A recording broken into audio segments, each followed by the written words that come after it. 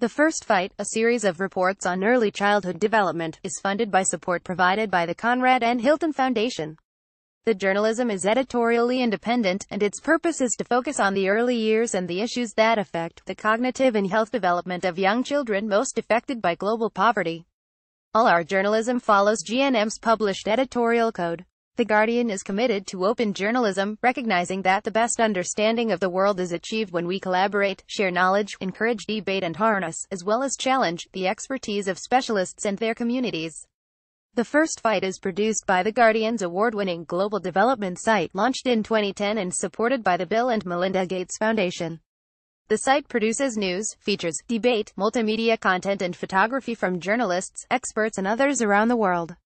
The site and the reporting are editorially independent of any sponsorship.